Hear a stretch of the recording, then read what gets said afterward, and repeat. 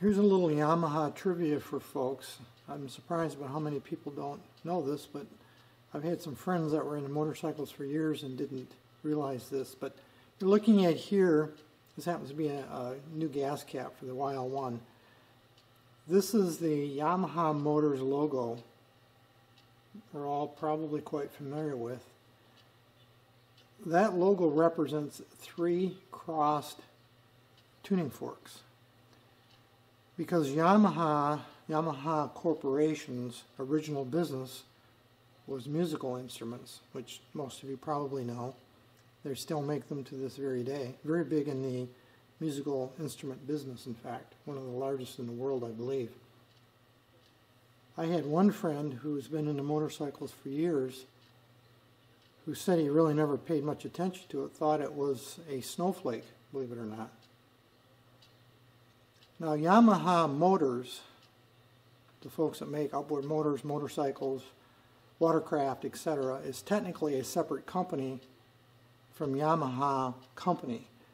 Yamaha Company, based in Japan, split off Yamaha Motors, the sportcraft, powercraft industry, part of their industry, in 1955. And though today it's technically a separate company, that is Yamaha Motors, Yamaha Company, the original Yamaha, is still the largest shareholder and still controls essentially the company. That's probably why they're still using their original logo. Anyway, thought I'd just share that little trivia with you on their logo. Let's get back to the balance of this video. Hello folks, and welcome back. Today we're going to talk about a situation I ran into with the fork seals for the little Yamaha YL1. These are the original seals I pulled out of the forks some time ago. I had a hard time getting these out. As you can see, they're one of the most difficult sets of seals I've ever encountered in terms of forks. And obviously they're damaged, and they're pretty dry. You can see the vinyl there. The split, I think that was probably deteriorating before I removed them, so I had to pry them out. You can see they have a metal band around the edge, the circumference, which is not unusual in older seals. And these parts are no longer available from Yamaha, and I couldn't find them anywhere else. Couldn't find them on eBay. I've had a search set up on eBay for months, and even in the Far East, and quite often you can find parts in the Far East. Haven't been able to find these parts, and even if I was now to find them, they would probably be very expensive just because of their rarity. So I have a dilemma on my hands. What am I going to do about these seals? So I did some measuring, and the approximate dimensions I came up with was 39 millimeters in diameter. The ID, or inside diameter, is approximately 27 millimeter. I'll come back to that in a minute. And then the height, or the thickness, right here, I came up with approximately 10.4, and that was achieved basically by taking the seals, using my caliper set to millimeters. I did various measurements around the edges and came up with approximately 10.3, and you can see there, and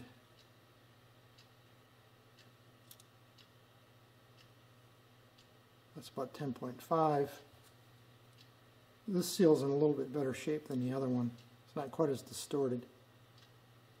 10.38. So depending on where you measure them, 10.35. I came up with an average of about 10.4. Then I thought, well, I want to verify the inside diameter. The outside I think I can get a pretty good read on, because this one in particular, the outside wasn't too distorted, but the inside was going to be a problem, you can see, because it's all tore up. So what I did is I had purchased some time ago NOS, new old stock fork tubes. That's what these are. This is. Came from Thailand. This is a brand new fork tube that was never used. And I'll go into reasons why I went this route in another video. I'm not going to talk about that today, but in order to determine the inside diameter of the seal, I just simply measured this tube. You can see here, I came up with about long story short, about 27 millimeter. So I went around multiple times the NOS tube to measure the inside, what would be essentially the inside diameter of the seal. Then I went looking for replacement seals, and I couldn't find anything with a metal band, which didn't particularly concern me. What I did find, though, is this seal. I found that they're all over out there. You can find them on eBay, you can find them from part suppliers. This seal is used on many different smaller Japanese motorcycles, small Hondas, Kawasaki's, Suzuki's, and Yamahas. So it's a very, very common seal.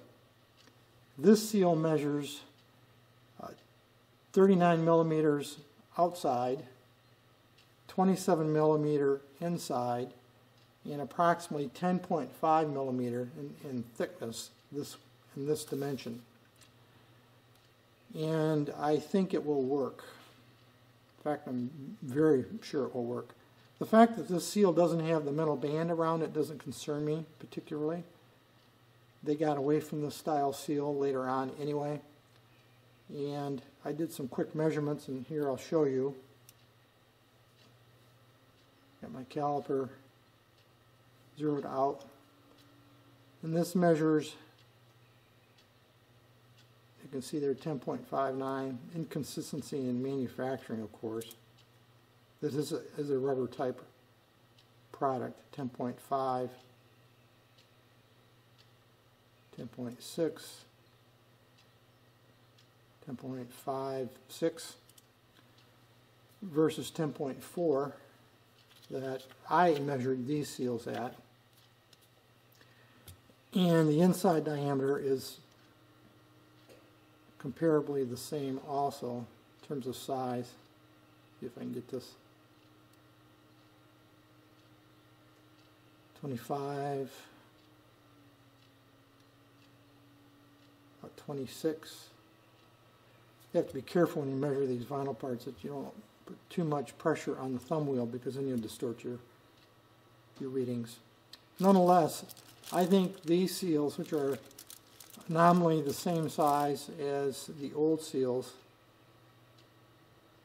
will work fine. If anything, this seal might be a little bit deeper this way, but it's not much. In fact, when I use my fingers, they feel like virtually identical. So I think I can make these seals work. My point in this video was to share with you that often on these older bikes, and the older they are, the more likely this is to occur. One has to use a little creativity in finding the parts that will work. So, pretty confident this seal will work with this fork tube, and will allow me to move on with this part of the project. I'll get into the fork tube or the fork reassembly at a much later date. Some of the parts are out for chrome right now, so it'll be a little while before I get to those, but you'll see me attempting to install these seals in a future video. That's it for today's conversation. I trust it was useful for you. If you have any questions, drop me a note. Otherwise, thanks for watching.